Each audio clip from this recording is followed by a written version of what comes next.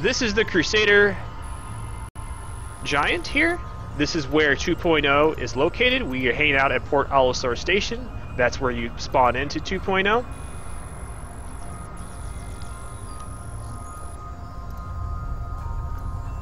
Just a second, trying to get to that control disk. That's what I want to see. Let's talk about science a little bit, and let's start with the Crusader gas giant. So Crusader is a gas giant. Immediately when people see Crusader as a gas giant, and when you arrive at the station, the first thing you're thinking is Jupiter, right? Everyone knows Jupiter's a gas giant. So you see it, you're like, awesome, Jupiter. But the description actually kind of argues with the idea that this planet is like Jupiter. Here's the description. A low-mass gas giant that features a breathable atmosphere at high altitudes. A low-mass gas giant. What is a low-mass gas giant? Well, that's actually kind of a tough question. We don't have any low-mass gas giants in our solar system. So this is not like Jupiter, this is not like Saturn, this isn't like Neptune, those are ice giants, this isn't like Uranus. It's not like anything we have in our solar system. So how do we even know this kind of thing exists, a low-mass gas giant? And this is actually why this is really cool, because if you had made this game 15 years ago, we wouldn't know this existed. Low-mass gas giants are actually a recent discovery made out of the Kepler Space Telescope. So we've actually found low-mass gas giants before. And I actually have an example. So this is an artist rendition of KOI 304 and a letter C. 314C. KOI 314C. This is one of the planets that Kepler has discovered. This is a low-mass gas giant that is just slightly larger than Earth. So it's actually in the realm of a terrestrial planet. But it's not. It's actually a gas planet.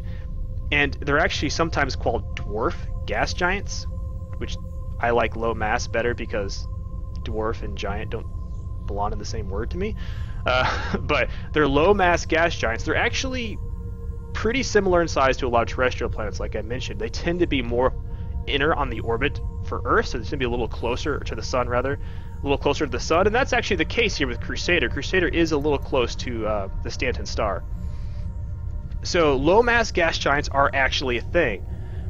Breathable atmosphere at high altitudes. That's a little tricky. We don't really know the atmospheric composition of low-mass gas giants. There's a lot of details of those we don't entirely understand, like how do you get a low-mass gas giant? We're actually not entirely sure yet, so that's something that's a little up in the air. So there's a little creative license that's gone on here for saying that it could have a breathable atmosphere. It's certainly possible. In Neptune and Uranus, they do capture a little bit of oxygen and nitrogen in the upper parts of their atmosphere. It's not breathable because it's super cold and there's all kinds of other stuff going on that makes it kind of an unhospitable place.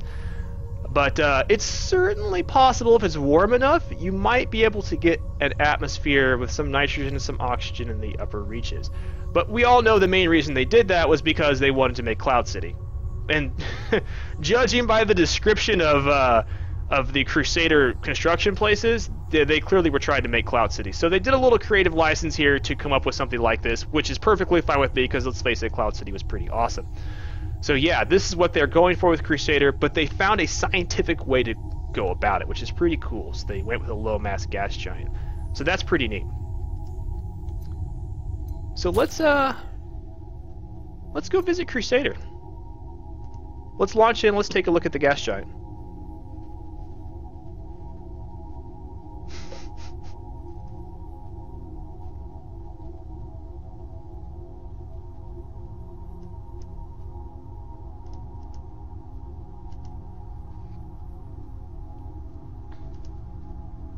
Now keep in mind when you're in game, it's really hard to get a sense of scale. It's not to scale. They have deliberately said they're not going to make the game to scale, which makes sense. Space is ridiculous. It's ridiculously huge. There's no way to fathom it. It's really difficult to understand how big space actually is. But they've done it to enough of a scale where things do genuinely look large and imposing, which I'm really, really impressed with. And we'll get a chance to see that when we take a look at the at Crusader.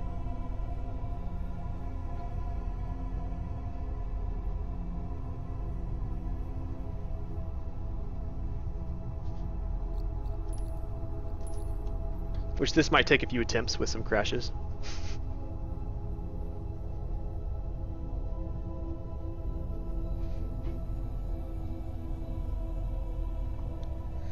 But I found it really neat that this kind of game, the kind of discovery like a low mass gas giant, wouldn't have existed if we had made this. If they had made this game this detailed 15 or 20 years ago, then every single planet in the solar system would have had to have looked like something similar to what we find in our solar system for it to be realistic, because otherwise they'd have just been guessing.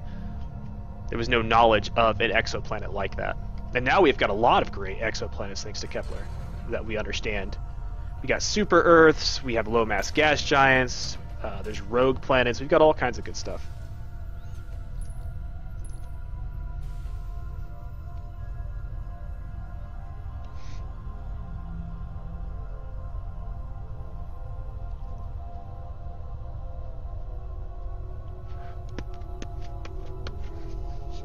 We'll see how we go before we crash. Hopefully, we'll see how far we get, and if we don't get far enough or people want to hear more about Crusader, the gas giant itself, then we can come back after the crash and try again, because we will crash.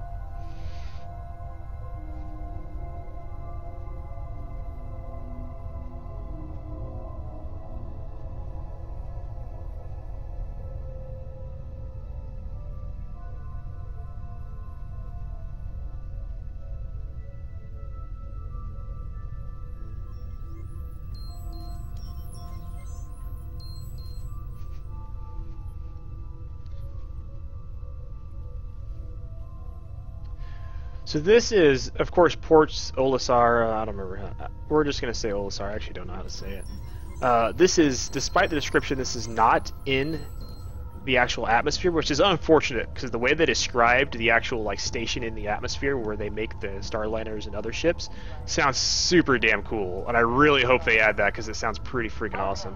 To the Port Olisar shipset. Please press the screen to continue. Selection confirmed. Your ship is currently being delivered to the launch platform. There it is.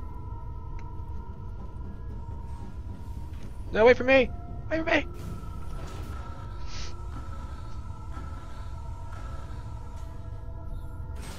You have toilet paper next to you? What are we talking about now? Hold on now, what's this? Admiral Nolan!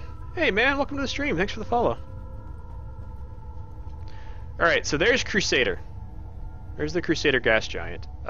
Obviously fairly large, but we are in orbit around a gas giant. Now keep in mind, again, low mass gas giant, so this is going to be somewhat smaller.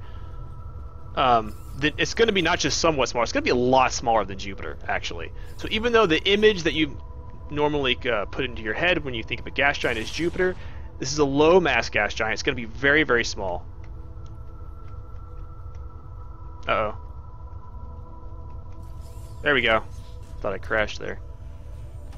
Just a little buggy is all. Get in the seat. Is Admiral Nolan hung over? Aegis. Why am I not surprised? Systems green. Launch complete.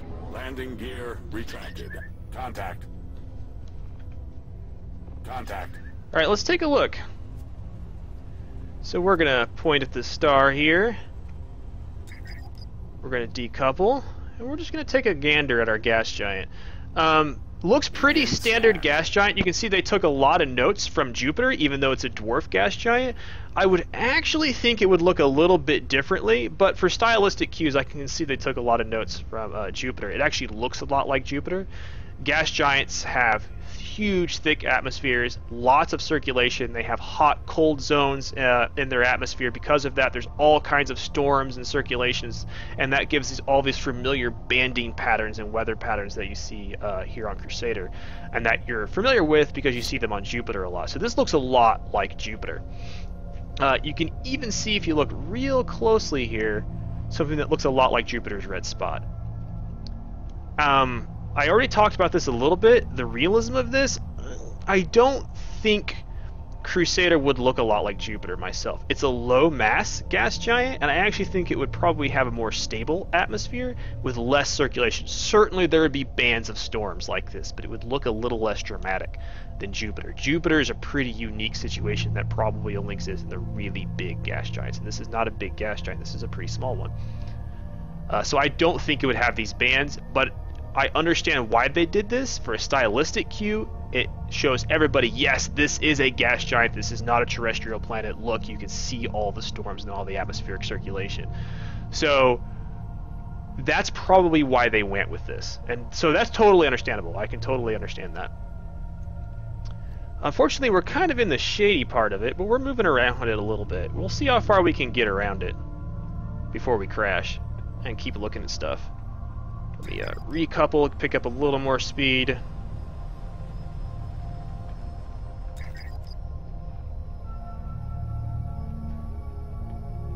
And guys, let me know if you see anything that's kind of interesting. Did you see where NASA identified 5,000 mile/hour winds on Jupiter? That is not surprising. I mean, Jupiter is just, I didn't see that actually, but it's not surprising.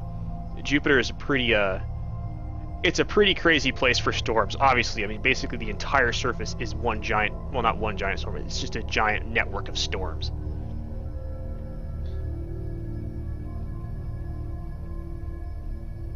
But how do storms and the breathable atmosphere go together? That's what I mean. I don't think they necessarily would. First of all, if you had storms like this, it'd be a little hard for you to build a stable platform like you see in Cloud City in it. Because you don't really want storms blowing your stuff around. Generally speaking, that's not something you want. So I don't think a breathable atmosphere or a stable atmosphere where you can build spaceships and huge atmospheric storms go together very well. But again, they went with this stylistically because that makes it look like a gas giant. That gives it that classic gas giant look. Even if this isn't necessarily a classic gas giant, this is kind of a different case for a gas giant.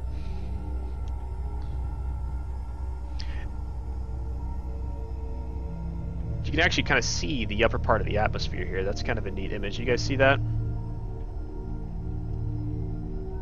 So we're just drifting around Crusader until it crashes and talking a little bit about it. If you guys ever want to see something interesting, speaking of storms, Saturn on, I think it's its north pole, it's one of the poles, has a storm that is hexagonal shapes. I mean, nobody ever believes me, but Google it. It's actually in the shape of a hexagonal. It's a big hexagon on the top of Saturn. It's really bizarre.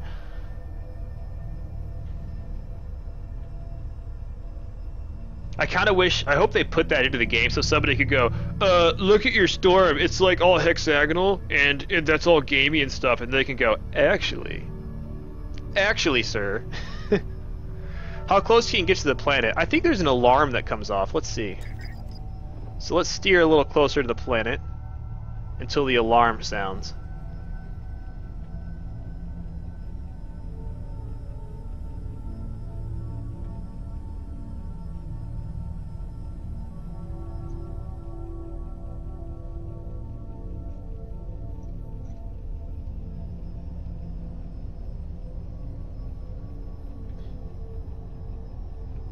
So we are actually pulling into view the spot here that looks a lot like Jupiter's red spot. It's a little smaller than Jupiter's red spot, but this is overall a smaller body, keep in mind.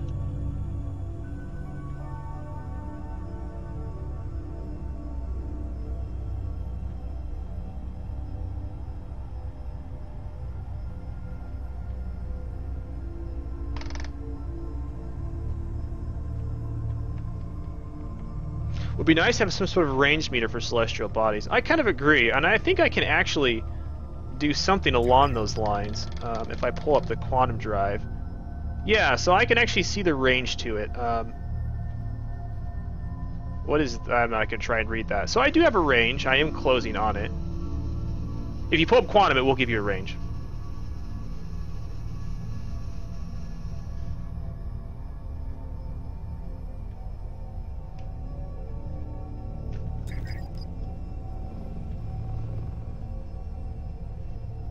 So let's move a little bit closer into it. I kind of want to go to the sunnier part of it, see if we can actually get there.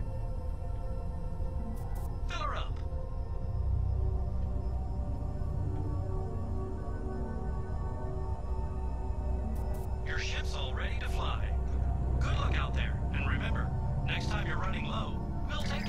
check the range. So we're still quite some distance away. Might take a while before we get to like the core of the planet, but I feel like we can actually crash into it at some point.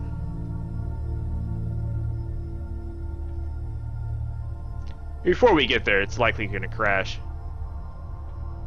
One thing you'll notice here, and I'm not sure if that's me moving it or if it's actually moving, but the day-night line here is actually changed. Remember, this whole spot was actually in the sun a second ago, and now it's actually half covered up.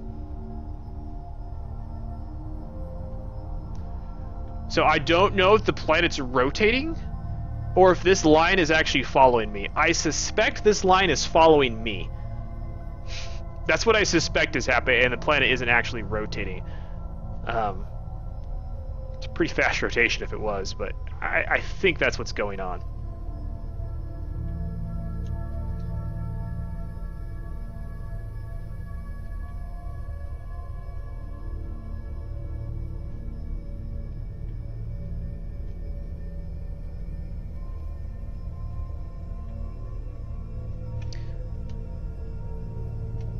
I want to see if you can actually see the moons. You should be able to see them.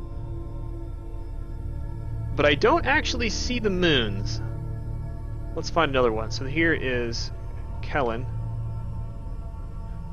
So I feel like you should be able to see the moons. This isn't a very big gas giant. But you actually cannot see the moons. The other one is here. Okay, I can see that one. Do you guys see that? So that moon is visible. I don't remember the name of that one, but that moon is actually visible. But the other two, maybe they're too small or something? I don't know, but they're not visible.